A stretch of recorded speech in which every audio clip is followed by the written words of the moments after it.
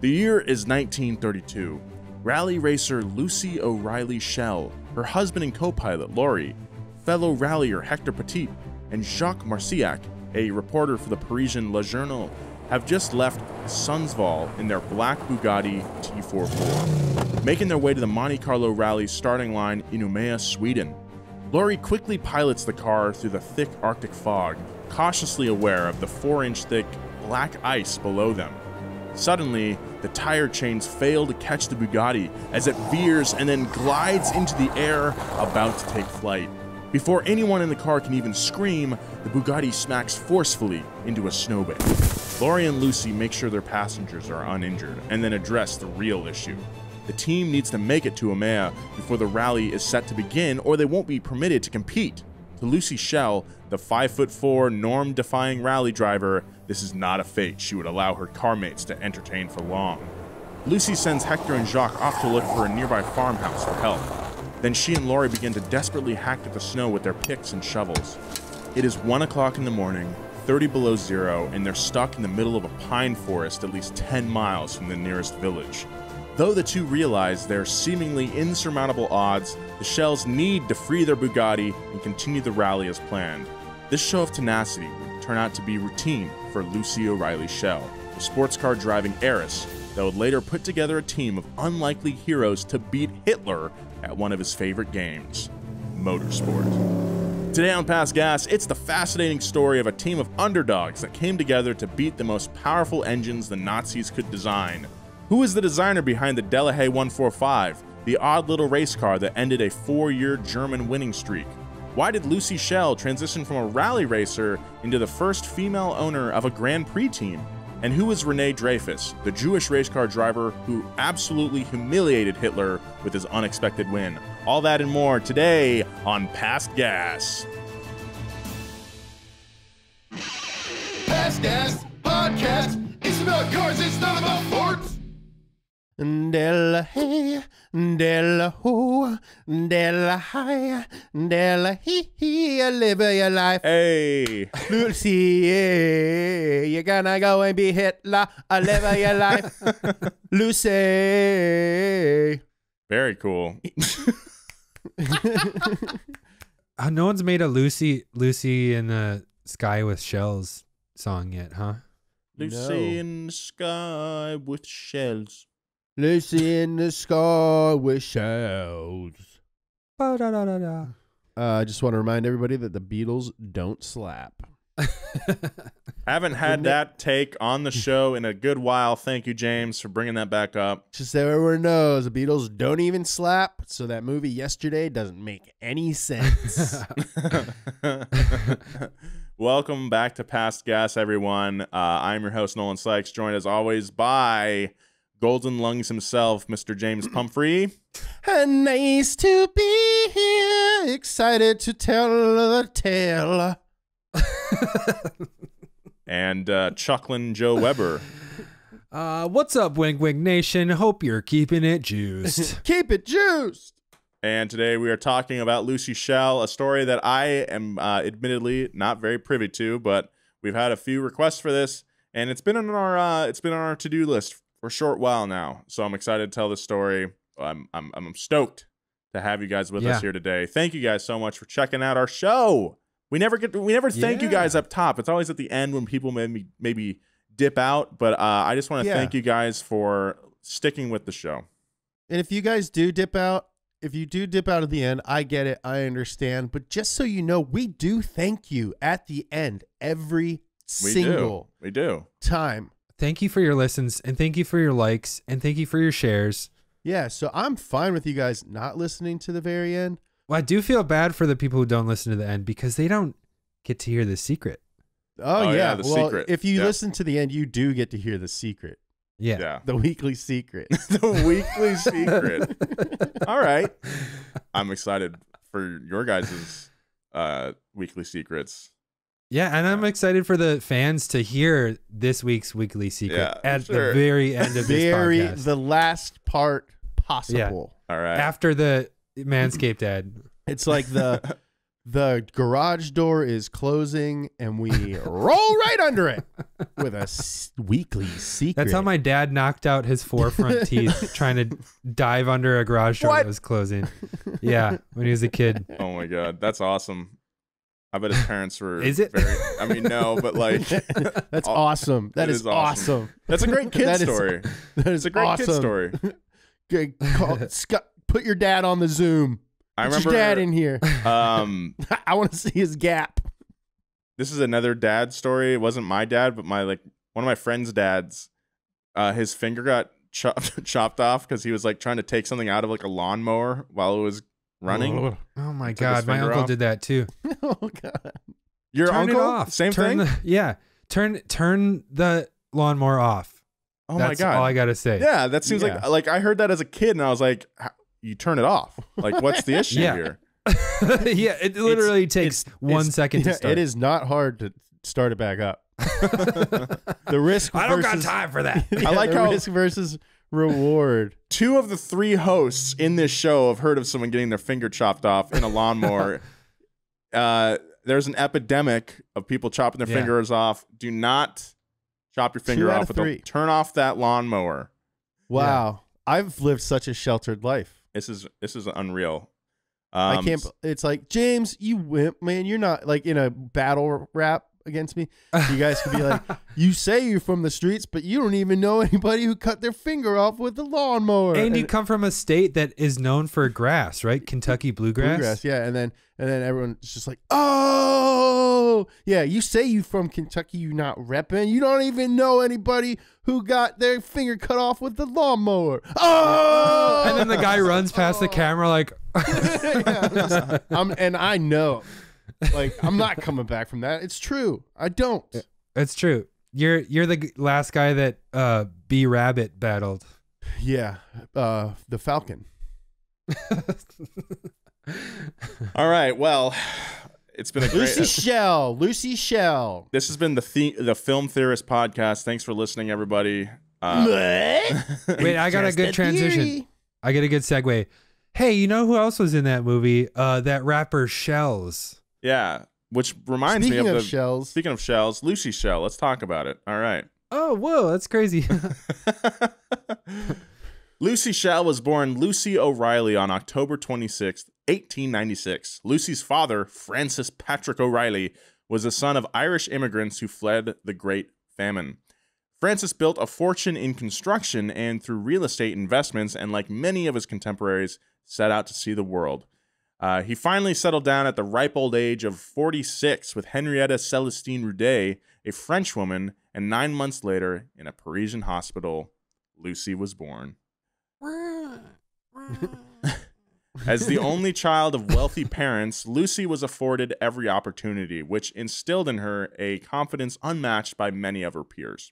A biographer later wrote of her personality, quote, "While she grew up in the United States and absorbed its spirit of independence, she remained unmistakably Irish in both looks and temperament, combining a natural charm and vivacity with headstrong courage, obstinate determination, and a careless outspokenness. In short, what Lucy wanted, Lucy got." However, Lucy was far from a spoiled heiress content to Scrooge McDuck into her piles of money. Instead, she used her advantages to live a life unexpected of an upper-class woman. At the time, wealthy women were not expected to work for money, and any labor they did perform was typically as, quote, ladies of charity, or in the French, dames de charité. Dames de charité. Thank you, guys. While Lucy did marry and have children, there are many in her circle who assumed both rites of passage would help tame her spirit, when in fact, they seemed to do just the opposite. Lucy met her husband, Salim Loris Laurie Schell, shortly before World War I, while traveling Europe on the rich person equivalent of Rumspringa. A gap year. I'm taking a gap year. Gotta take that gap year. I'm gonna go do mushrooms in Ibiza. I gotta find myself, daddy. Laurie's parents were American, though as a son of a diplomat, he was French in spirit. Where Lucy was bold and loquacious, Laurie was reserved and quiet. Lucy's father warned her not to get serious with him, as, quote, his life seemed to consist entirely of the pursuit of pleasure. Laurie didn't have much of an inheritance. But as usual, Lucy ignored the hell out of tradition, and the two never parted. That's sweet. Good on you, Lucy. Hey, he doesn't have a lot of money, but he's cool, you know? Yeah, kind of like us. Lucy's grand cultural tour of Europe was cut short by the Great War, and the heiress decided to volunteer as a nurse. She decided to volunteer as a nurse in France. The horrors she experienced chilled her to her bone, and her volunteer work is perhaps why she was so determined to take on the German propaganda machine years later. Eventually, after bouncing between the U.S. and France during the war, Lucy, Laurie, and their two young children settled in Paris during a time Ernest Hemingway famously described as a movable feast. Lucy quickly became one of the wealthy American expats fueling the party, and her notoriety only grew when she discovered her love for racing. Due to Lucy's wealth, she could afford the best cars and enter the best races, so long as women were permitted to compete. So, cool chick, man. She sounds pretty bad. Yeah, I would love to like hang out with her and her flapper crew. Yeah, we'd be flapping and just doing the foxtrot and just drinking. roaring. Yeah. Lucy's first race was the 1927 Grand Prix de la Baule at the inaugural Journée Féminine de l'Automobile. So wait, how that translates to the women's car journey? Yeah, it's like the rally for women with cars. She placed 12th in a Bugatti T37A and was officially hooked on the sport. By the early 1930s, Lucy was one of the top female drivers in Europe and often referred to as Speed Queen. Nice. I love those washers and dryers. Some of the best. You go into a laundromat, you see a Speed Queen, you're like... Yeah. Yeah, I'll put 17 quarters into this thing. Yeah, all day. During the 30s, these female drivers were typically photographed by the press dressed to the nines in high heels, mink scarves, and pearls. It was only after the photos were taken that the drivers would change into their race overalls. Lucy loved this show and was perfectly content with driving fast and looking runway ready in the same afternoon. However, she was often frustrated by the misogynistic barriers she consistently drove up against. Motorsport was riddled with sexism.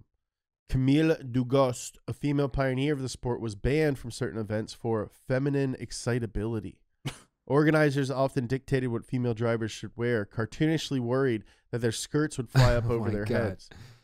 Publications like La Vie Automobile proclaimed that women were weak and delicate by definition, and therefore not up to the muscular efforts needed to start a car, brake, or steer.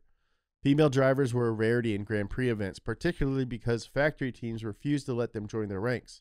So, yeah, there's that fun context to keep in mind as we tell Lucy's story. It's just like I think the racing world is like coming around to the idea of like, oh yeah, like women racers can just be just as good, you know? Yeah. Because that's true, you know? They have faster reaction times. Very fast reaction times. I think I've told the story before on the podcast, but when I was doing junior drag racing as a child, all of the racers that you'd be scared to go up against were all girls because they had better reaction times. They were just better. So I think my dad was a little disappointed because like when he tried to get one of my sisters to race, she was not into it. She did not want to do it. And he was like, man, could have had a real shot. Instead, I've got this freaking dolt, this big lughead over here. In the Husky jeans. In the Husky jeans, in the Route 66 Husky jeans. Anyway, Lucy soon set her sights on rally racing. Her favorite event was the Monte Carlo Rally, a supreme test of endurance that ran from the competitor's choice between 19 far-flung places, including Stavanger, Norway, Gibraltar off southern Spain, Athens, or where the Shells decided to select in 1932, Umeå, Sweden. Umeå is 100 miles from the Arctic Circle and 2,300 miles to Monte Carlo, where the rally concluded. The journey would take 4 days and 3 nights of nonstop driving with no allowances made for sleep, food, refueling, repairs, poor navigation, or accidents. In fact, when the journalist Marcelac asked Lucy when they would sleep, Lucy replied curtly, when everyone is too tired to drive. Monte Carlo is still a very prestigious rally event. I believe it's the first, don't quote me on this, but I think it's the first rally event of the season in WRC. And nowadays it's done on like mountain roads, paved mountain roads, but it's super snowy and very icy. And it takes real skill to even get down and up the mountain. But to win is like worthy of a lot of respect for sure. And this is like almost 100 years ago. Yeah. And they're like, 100 years of technical innovation and reliability is like gone. Yep. You're with your crew and you didn't allow any time to pee and eat. Like, that's crazy. And you're not wearing a helmet and you got a journalist in the car with you and another guy. And my husband's coming. I don't know. Nowadays we don't have journalists. We just got little GoPros and we stick them in there. Yeah, the journalist is a GoPro. Now, this brings us back to our opening when we first met Lucy and Laurie as they furiously tried to dig their Bugatti out of a snowbank. After the accident, Marcelac and Hector Petit set off to find a nearby farmhouse for help, but gave up when they heard howls of wolves in the forest.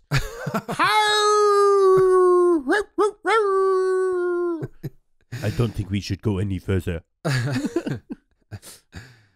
Meanwhile, the Shells desperately hacked at the snow with their picks and shovels, but it was hopeless. The car wouldn't budge. A normal couple might suggest abandoning the race, but not the Shells. It was Lucy's dream to become the first woman to win the Monte Carlo rally, and a little thing like a car accident would not stand in her way. Miraculously, the team was eventually saved by a truck with a snowplow and, I kid you not, 10 bearded Swedes. Lucy and Laurie placed 7th in the rally, and Jacques Marcelac later chronicled their exciting adventures in a 5-part series for Le Journal. In it, he expressed his admiration for the tireless Lucy Schell, and was particularly struck by how Lucy seemed to grow more fond of the race the tougher the conditions became. Through the early 30s, Lucy continued to perform well as a driver and often switched up her car of choice. She racked up wins across Europe in the Bugatti T35, Talbot M67, and Alfa Romeo 6C. Eventually, in 1933, she set her eyes on Della Hey, Della High, Della Ho, Della Hey, Della Hey. This Type 35 won a ton of races, I think. It was made for the Targa Florio in Sicily. Mm-hmm. That's the wooden track. No, it's the rally race up the like dirt mountain. Got it. But this Bugatti Type 35 like dominated for a while.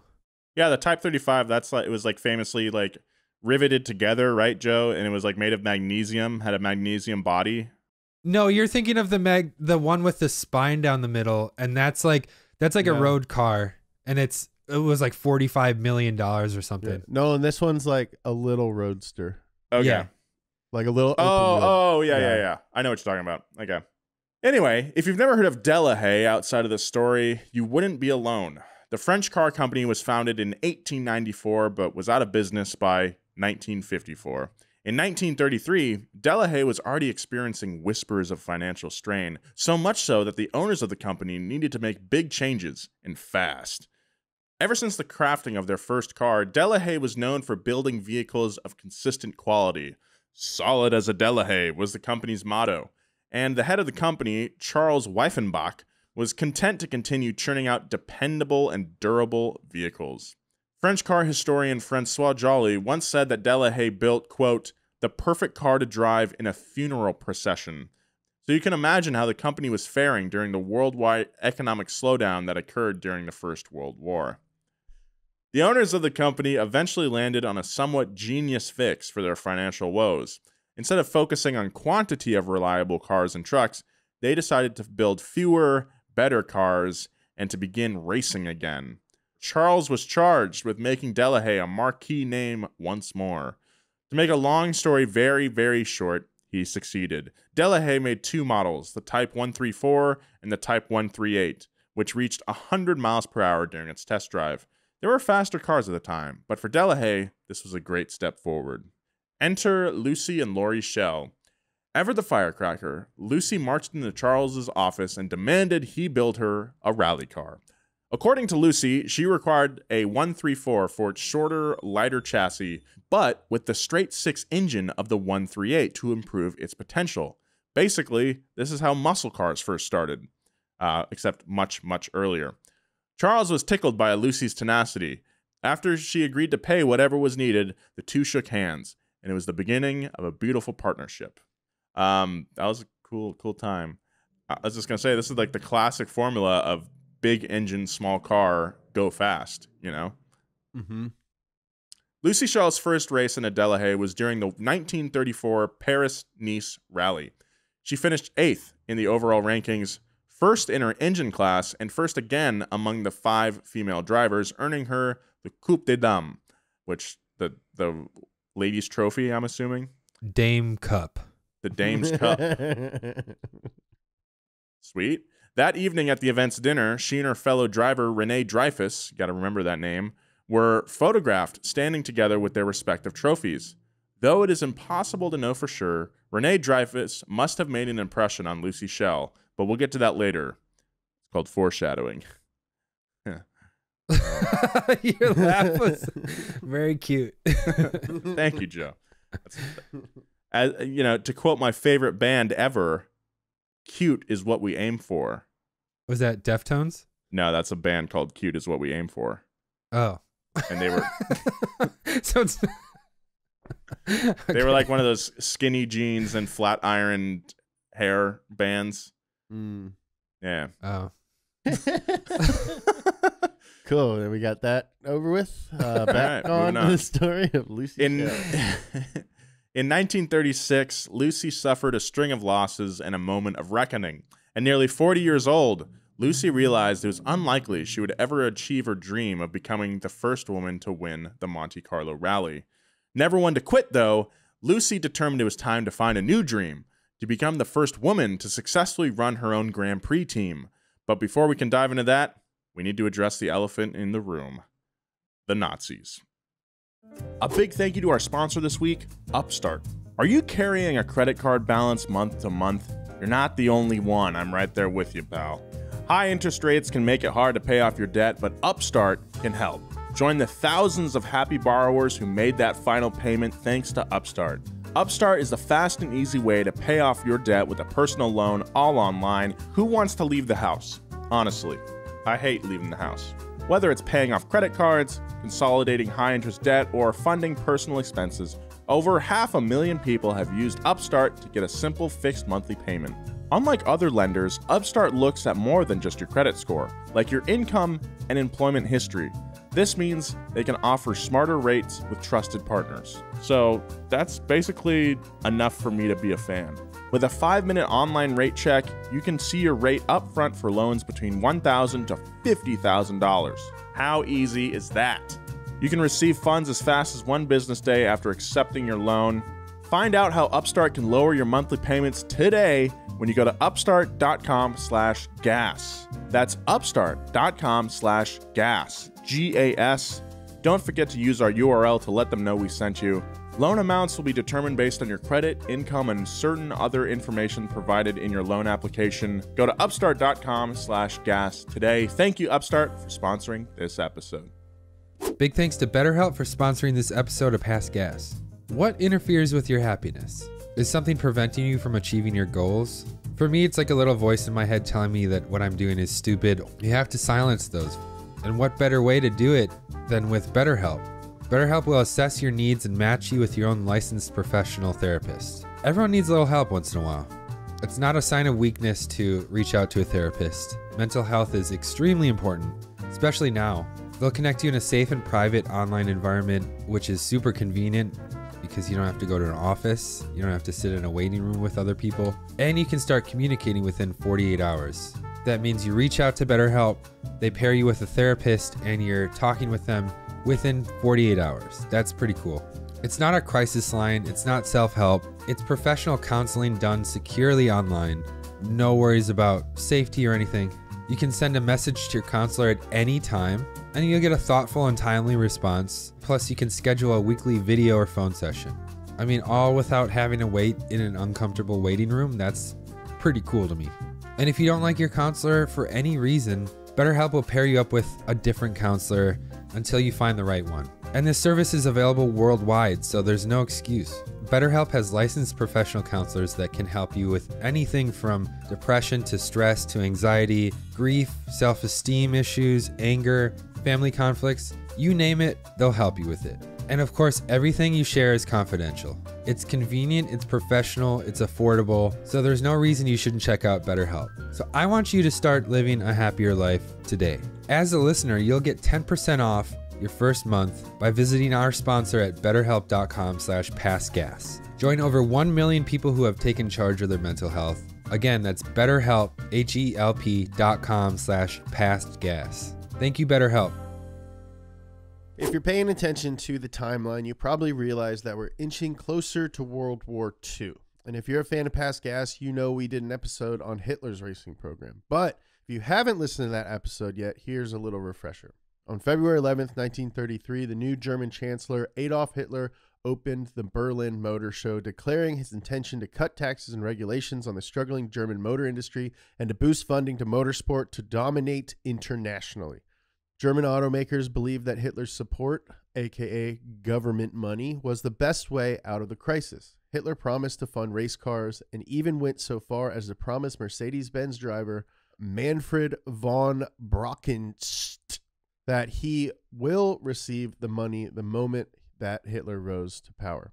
From 1934 to 1938, Hitler's Silver Arrows, the futuristic-looking aluminum cars, piloted by infamous drivers like Rudi Caracciola and Bernd Rosemeyer, dominated. The only races Mercedes and Auto Union didn't win were the ones that they weren't permitted to race in. It's also relevant to note that there was a palpable shift amongst Grand Prix drivers themselves. Instead of the frenemy kind of camaraderie the drivers enjoyed prior to German domination, motorsport transformed into a jingoistic display of might, thanks largely to Hitler and Benito Mussolini's interest in the sport. German drivers were told to stay to themselves, and their cars were often cordoned off by rope to avoid prying eyes. That's kind of something that's not super present in motorsport nowadays. Like, I don't really, even if Haas was truly based in the US and had exclusively American drivers and sponsors, that wouldn't make me like root for them exclusively, you know? Like, Yeah. I still root for, you know, Max Verstappen is like one of my favorite drivers, and he's Dutch, you know? I love to see like Sergio Perez do great, you know? Yeah. I guess Ferrari's like the only team or manufacturer that is like fiercely prideful of their Italian heritage and tries to hire Italians mostly, right? That's fair. Yeah, to a degree. To a degree. I think Mattia Binotto is actually from Switzerland, their team principal. Really? Uh-huh. Whoa. And Gunther Steiner is actually Italian. What? Yeah. Isn't that wild? That's super weird. Lucy was aware of the emboldened fascist Germany, but she didn't dwell too intensely on the politics of the day because she was rich. She focused instead on breaking gender barriers in the sport that she loved. Of course, all that changed when her priorities shifted from sitting in the driver's seat to running the whole show. It is true that, like, you know, it's a privilege to be rich enough to disregard politics. Yeah, it's like, oh, I don't pay attention to politics. Yeah. Like, okay, because you don't have to. Yeah. After a string of losses, Lucy knew she needed to refocus her ambition. Through leading Blue Buzz, a moderately successful team focused solely on sports car races and rallies, Lucy learned she loved leading a team of drivers. Her passion for leadership only grew more fervent after a surprise announcement drastically altered the motorsport landscape. In February of 1936, the Association Internationale des Automobiles Clubs Reconnus, or AIACR, announced a new Grand Prix formula to be implemented from 1937 through 1939. The new formula aimed to limit engine capacity to lower speeds and open up participation to more manufacturers by allowing a more inclusive range of car classifications. The commission proposed a sliding scale of weight to engine size ratios, which meant that naturally aspirated cars would have a maximum capacity of 4.5 liters with a minimum weight of 850 kilos instead of the previous minimum of 750. The maximum capacity of 3 liters would apply to supercharged cars with the same minimum weight of 850 kilos. Charles Fuhrer, a respected race director, wrote a piece for L'Auto claiming the new formula was a travesty. Due to Germany's seemingly limitless funds, this revised formula would only solidify their domination.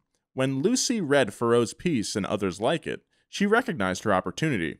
In the wake of the new formula announcement and the Rhineland occupation of March 1936, Lucy decided to focus her full attention on forming and running a Grand Prix team.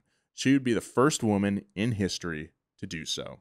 That's so crazy that Germany's just like starting to annex territories and stuff, and they're still just focused on the Grand Prix. Like no one's like, oh, it's kind of weird that Germany invaded this country. Like, but let's focus on like the race.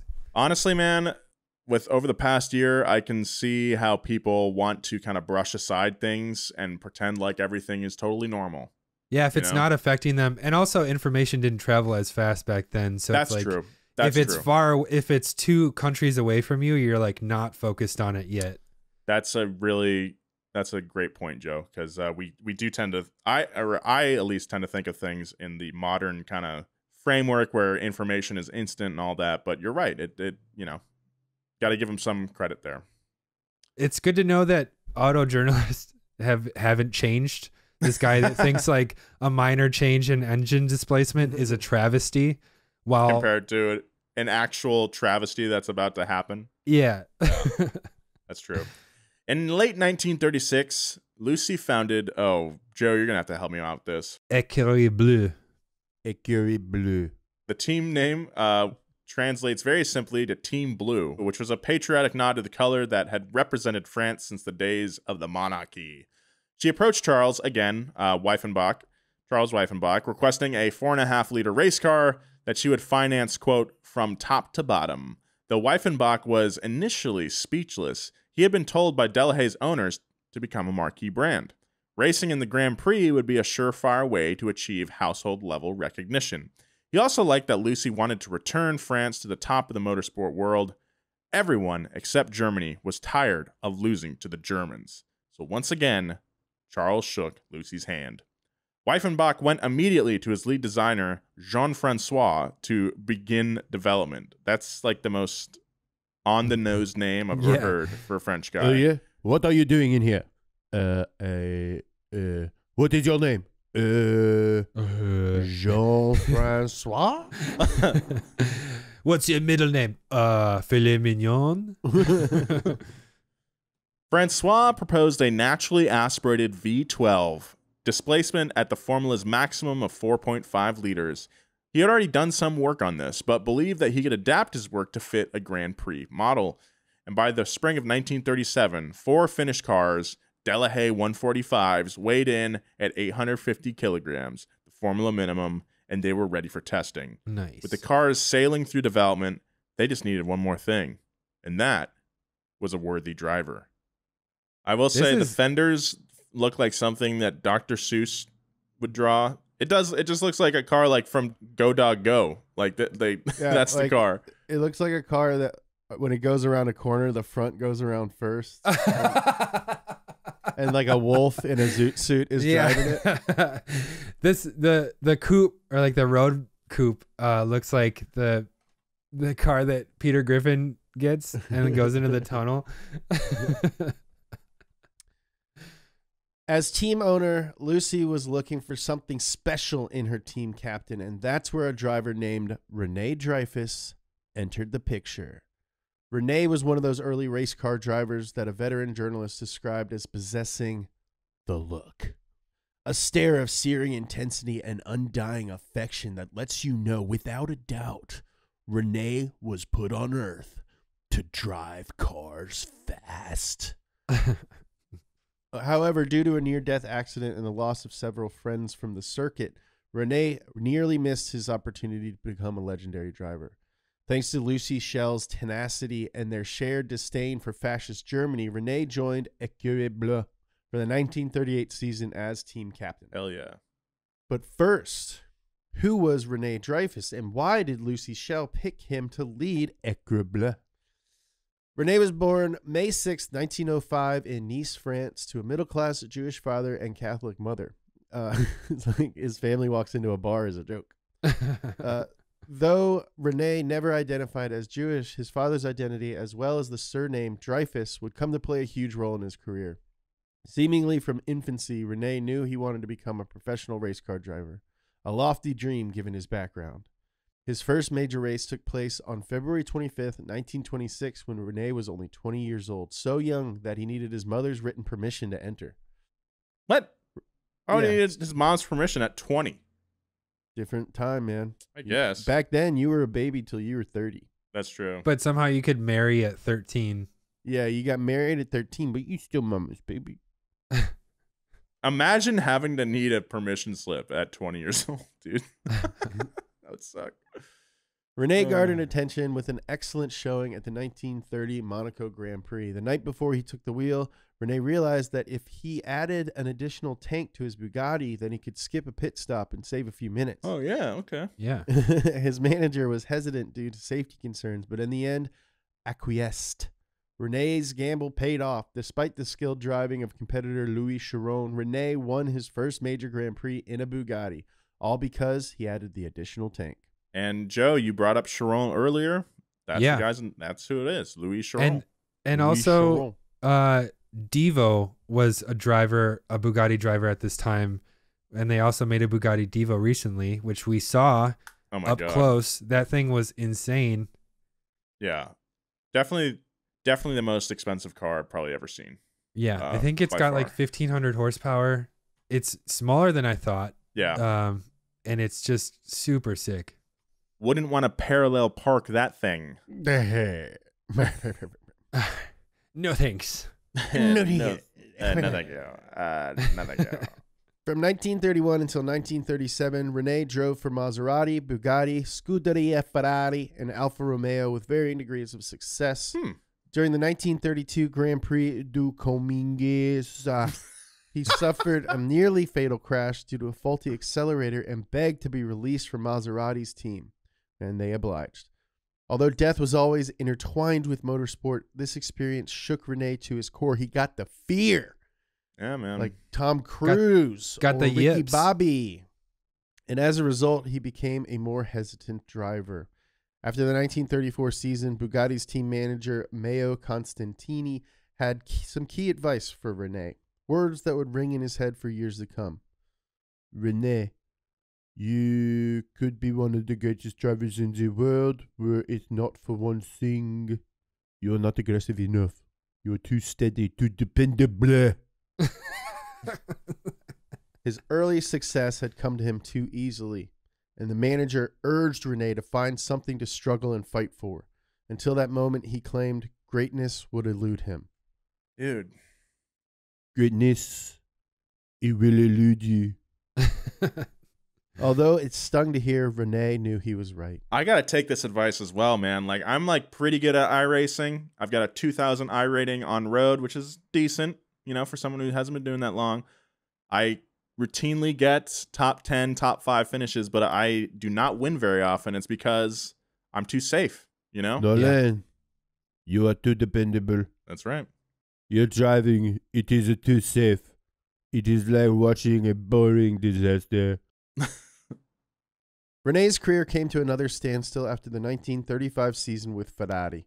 While the team wanted him to continue racing for them, Mussolini had demanded that the 1936 team had to be all Italian. All right? Nobody who's not freaking Italian, okay? I don't want to see one freaking guy on this goddamn team who's not Italian, all right? Mussolini is from Brooklyn. That's my Mussolini impression. He did not want a Frenchman dressed in red, especially not one named Dreyfus. It soon became clear that Rene would have few options, if any, as a Jewish driver. Enter once more Lucy Schell. Lucy knew that to run a successful Grand Prix team, she would need an established, dependable driver that had the stomach for taking orders from a woman. Basically, she was looking for someone desperate enough to show her respect, and one name came to mind, Rene Dreyfus. Though they rarely shared more than a short conversation here or there, she had seen him race dozens of times.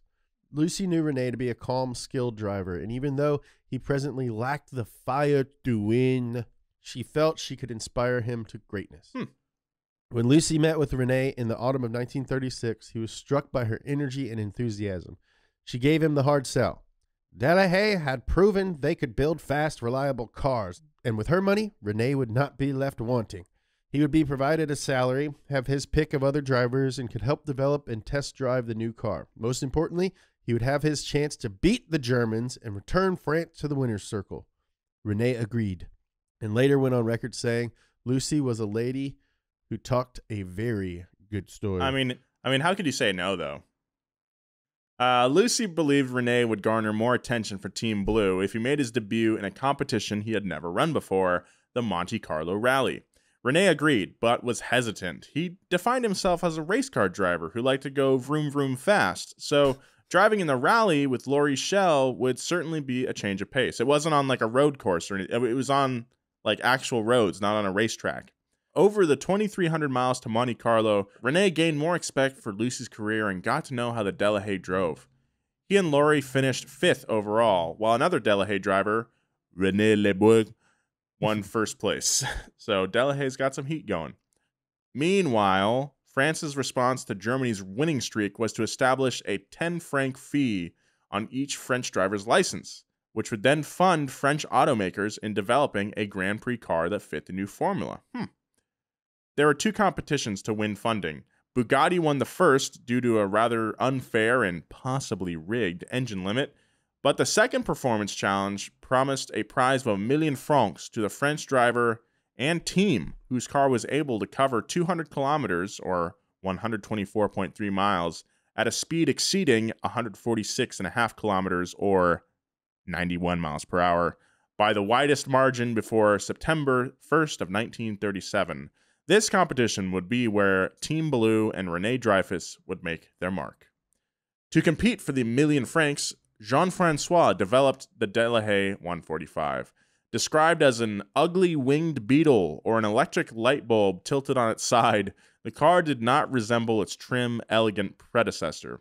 Instead, it had a blunt, broad snout, and its body housing the V12 engine maintained the same thick girth all the way from the front to the back of the cockpit, with its sides drawing in slightly towards the flattened tail. The car also had an extraordinarily low build, which made it look even longer and wider than it really was. To increase its speed, the mechanics had hollowed out many of the parts, including the chassis, that did not affect the structural rigidity. They had even punched holes in the gas, brake, and clutch pedals. Like we said, it looked like something that Dr. Seuss would draw, but it was fast. It's tight looking. And that's what matters most. I really like the coupe version that you sent, Joe. I believe that's a road-going version of the car. Yeah. That coupe is really sick. And I also sent the picture of the 135, which is below it, which looks insane, possibly more insane. Across the country, French automakers worked tirelessly in an attempt to prepare a car worthy of the prize, but in the end, only Bugatti and Delahaye were the true competitors. The spotlight on Le Drama du Million was intense, but there was hope within the country that France could once again produce a worthy car for the 1938 Grand Prix season and finally defeat the Germans. Both Bugatti and Delahaye brought their cars to the track at Montlhéry in August of 1937, just a few short weeks before the deadline. You know, we're going to get some comments that are like, I'm from right outside of Montlhéry, and Nolan totally butchered it. And to that I say, adieu. Yeah. The national attention on Le Million terrified Rene, who continuously put off the race. He claimed he needed more time to practice, that he was losing too much time in his early laps. On the evening of August 26th, his wife, Chouchou, answered a call from Charles, later telling her husband it was a social call. The next morning, Chouchou woke Rene to tell him he would be trying the million that morning. Rene tried to protest, but the media had been informed and the timekeepers were already on their way. No backing out now. You don't want to reschedule with the timekeepers. They are strict. Yeah, they've got a real tight schedule. They're always late.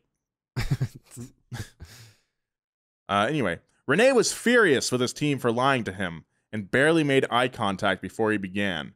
He triple-checked his shoelaces, a good luck ritual, and then climbed into the Delahaye. He would need to drive 16 laps, 200 kilometers in 1 hour, 21 minutes, and 54 seconds. Whoa. or less to beat the Bugatti. So that's like that's like an average speed of 91 miles per hour? Yeah. Whoa. Yeah. For 200. Whoa. That's fun. And on a personal level, Rene wanted to prove that regardless of politics, that he was one of the best drivers in the world. He had finally reawakened the competitive spirit that led him to claim his first Grand Prix victory. At 1 hour, 21 minutes, 49.5 seconds, Rene qualified for the million exactly 4.9 seconds under the limit. After he finished the hardest drive of his life, Rene stated simply, "To win the prize, it is necessary to take great risks. He had I found am not just dependable. I have the fire.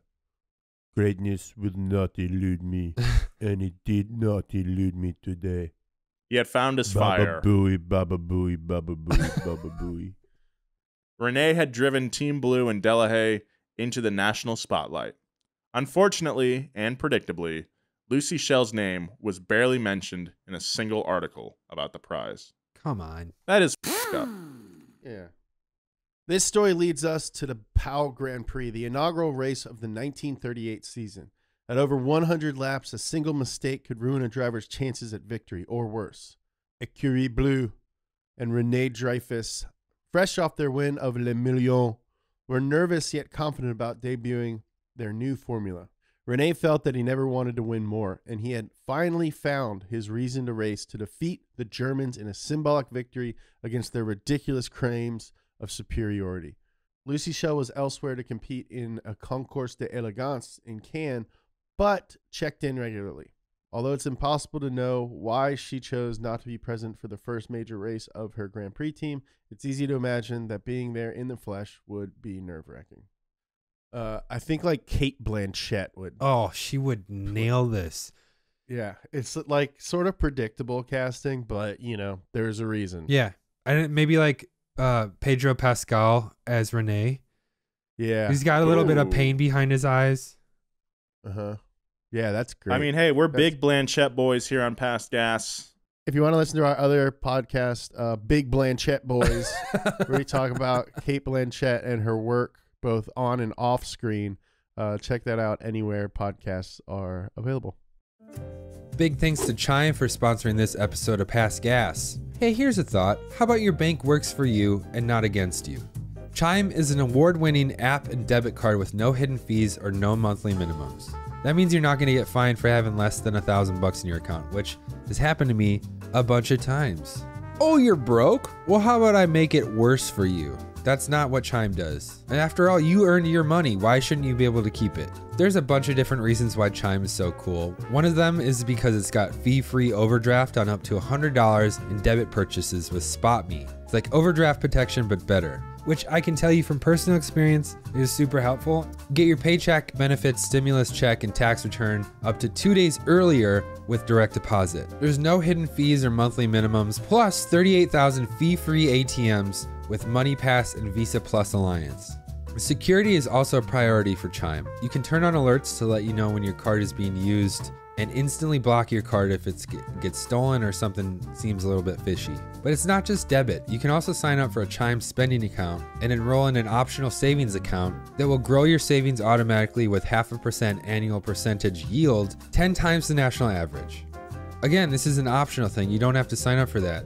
Join the millions on Chime. Sign up takes 2 minutes and it doesn't affect your credit score. Apply now at chime.com/GAS. That's chime.com/gas. And now for the legal stuff. Chime is a financial technology company. Banking services provided by the Bancorp or Stride Bank NA. Members FDIC. Eligibility requirements and overdraft limits apply. Overdraft only applies to debit card purchases. Limits start at $20 and may be increased by up to $100 by Chime. Early direct deposit depends on the payer. Out-of-network cash withdrawal fees apply. Third-party and cash deposit fees may apply. Go to chime.com/gas for details. Thank you, Chime.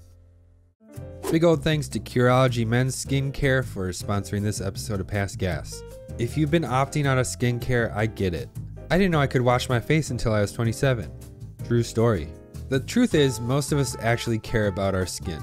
We just don't know where to start. If you're looking for something simple that works without being complicated, then you have to get Curology. Curology makes skincare effortless. They create a custom skincare formula for your skin goals. Plus, they've got a cleanser and moisturizer that are easy on your skin and super easy to use. That's a big thing. It's got to be easy to use, and Curology nails that. All you have to do is input your skin type, and Curology's dermatology provider will help you find out the perfect routine for your skin, which is super convenient, like one personalized just for you. And it doesn't matter what type of skin you have or what you're struggling with. If you have acne, dark spots, or you just want something simple and straightforward to wash your face, they got everything. There's no more guesswork. Personally, I love Curology. It's super easy to use. I was able to put my information in and get exactly what I need in seconds. Like, it's very easy to use. I got my products shipped to me and everything was really easy to do and worked really well. So that's why I love Curology. Everything ships right to your door and your first 30 days are free. All you got to do is just cover $5 for shipping and handling, which is a bargain. No more last minute trips to the store. They also have some other amazing products you can add to your subscription, like an acne body wash or emergency spot patches, so you can do it up or keep it simple. Literally, all you got to do is log on to Curology.com/gas, input your type of skin. If you don't know what type of skin you got, they got questions to help you figure that out. And in minutes, you're going to have like a plan to make your skin healthier, clearer, whatever you want. If you're ready for healthier skin and a routine that makes sense, do what I did. Give Curology a go. Go to Curology.com/gas. For a free 30-day trial, just pay for shipping and handling. That's all. That's Curology.com/gas to unlock your free 30-day trial. See Curology.com for all the details. Thank you for sponsoring this episode of Past Gas, Curology. The race itself would be a tough one. As a historian noted, the French had not defeated the very last thing in Mercedes racing cars since the Sarthe Cup at Le Mans in 1913, and before that one had to go back to the early Grand Prix and Gordon Bennett days. Oh, the Gordon Bennett days, man. The old Gordon Bennett days of summer. One newspaper stated, "The outcome of this race is now such a complete certainty that no bookmaker would take any money on the Germans, even at heavy odds on prices. The Germans don't make the kind of mistakes peculiar to the average mortal, and with Caracciola and Lang driving, what is there to add?" In short, no one thought Écurie Bleue could win, regardless of their success with the Lamilla or the uber-quick, interesting-looking Delahaye 145. April 10th, 1938 was certain to be a historic day, not just in motorsport. Hitler's army had invaded nearby Austria and would be sending around a vote to the plebiscite in Germany to determine approval for the Greater Reich's first conquest. Okay. Mercedes director Wilhelm Kissel had done the footwork of linking this event with the PAL Grand Prix, claiming in a speech that Hitler led the German automobile industry away from the edge of the abyss and paved the way for its unprecedented rise. For this, we must thank him, whether worker, engineer, salesman, technician, or director. On April 10th, 1938, with all our hearts, through all yes! So they sent out a vote to... The Germans voted on whether or not to invade Austria? Oh, okay, so they already invaded Austria, and then they sent out a vote to be like, hey, should we make this part of Germany? Okay. Yeah, at that point, it kind of feels like, it's like, should we make, what do you say, guys? Yeah. Should we make this part of Germany? I'm not an expert on this time period, but it sounds like the regime probably would have made it happen regardless of what the outcome of the vote was. Yeah. Yeah, Okay. I think it's more of like a call and response, getting people pumped. Yeah. And then they Like, link I it to don't the know. race, and it's like, hey, there's Yeah. a very nationalistic atmosphere. It's a confusing thing. The night before the race, Rene realized that he had never beaten Mercedes driver Rudy Caracciola. He also knew that the Mercedes W154 was faster off the line, produced almost double the horsepower, and benefited from far more advanced brakes and suspension than his Delahaye 145. Regardless, he had noticed issues with the cars during the time trials. The W154 would need to refuel halfway through the race. Rene would not. Make up a lot of time.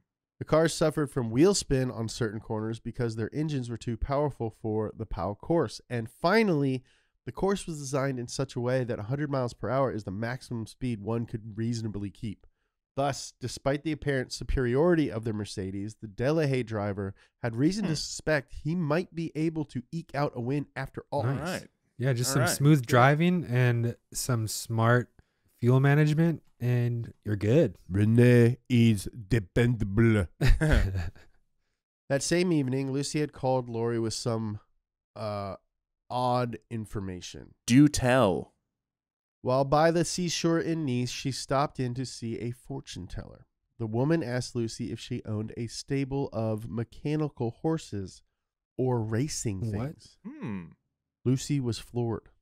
The fortune teller then told Lucy that one of them would win the next day. Whoa. When Lori took the call, he simply laughed and was determined not to tell Renee lest he get in his driver's That's smart. head. Yeah, Renee, you need to protect him. You know what I mean? He's Renee, a little bit fragile.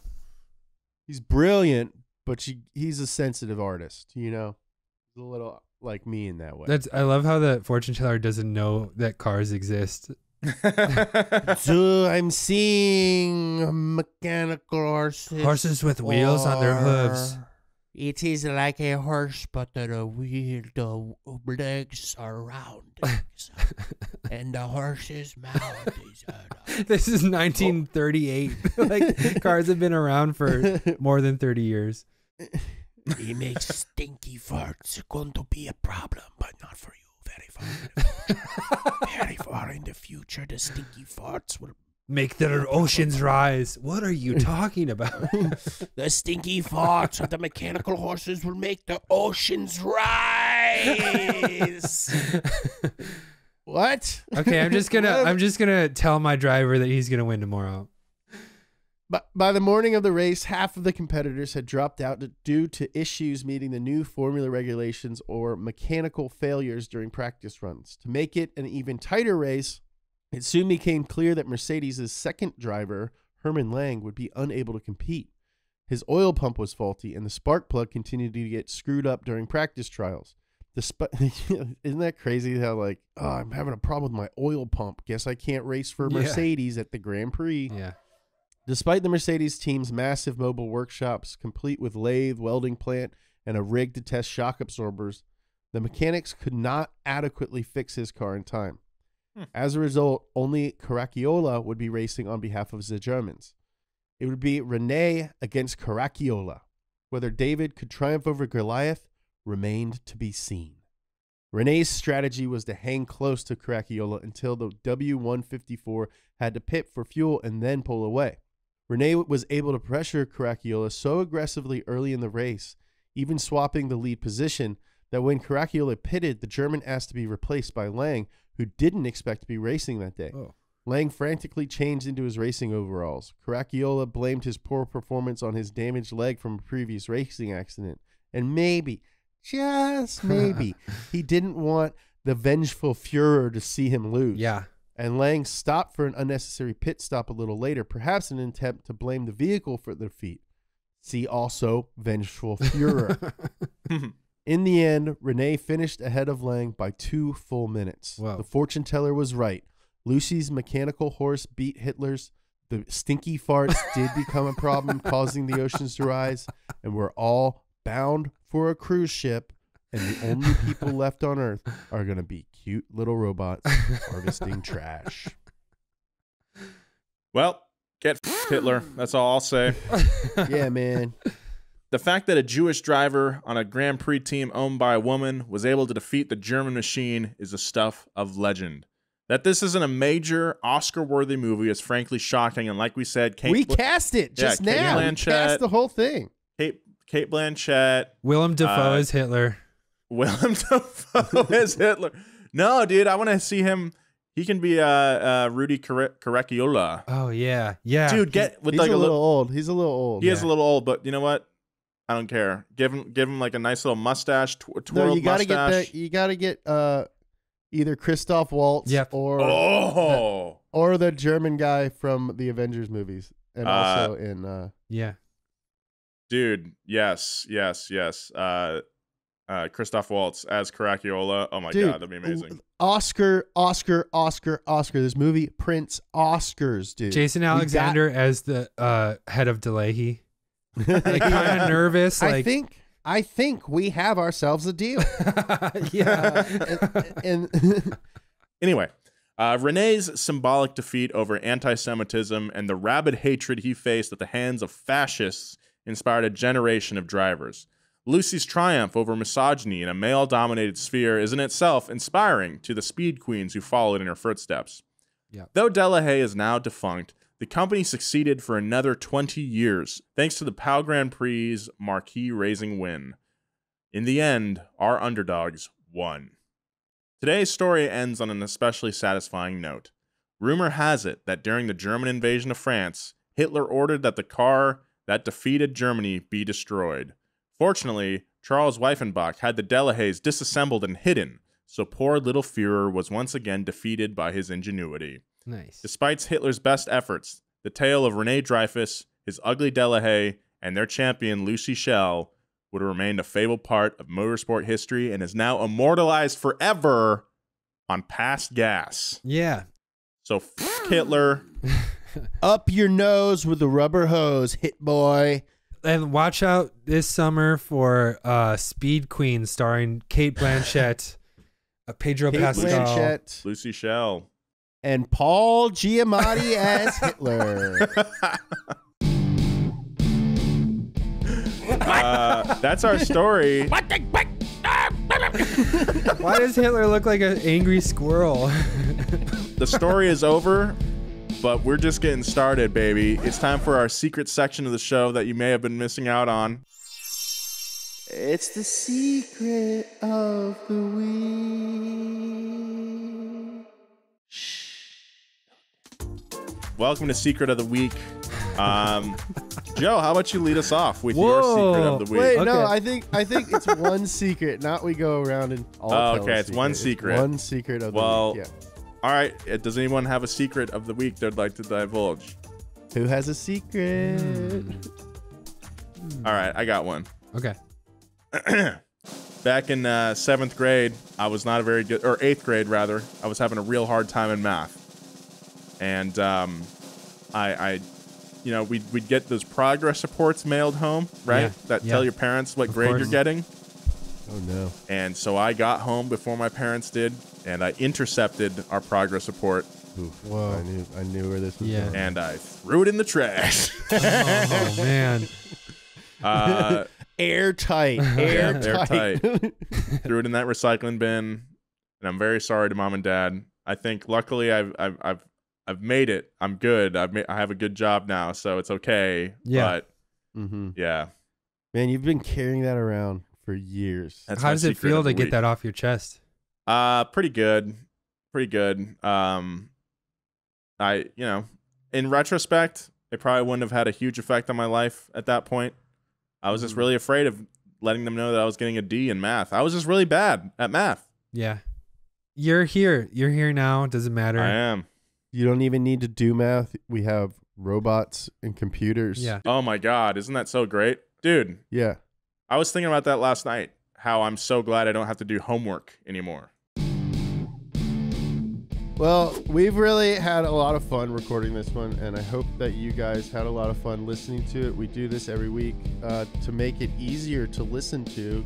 Go ahead and subscribe to the Past Gas podcast, and it'll alert you about new episodes as well as new projects that we'll be working on and rolling out for you guys. Follow Joe on social media at Joe G. Weber. Follow Nolan at Nolan J. Sykes. Thank Follow me at James Pumphrey. If you don't already know, we have a YouTube channel, Donut Media. We make videos. We make t-shirts. You can get them at donutmedia.com. Keep it juiced. I love you. Bye. Be kind. See ya.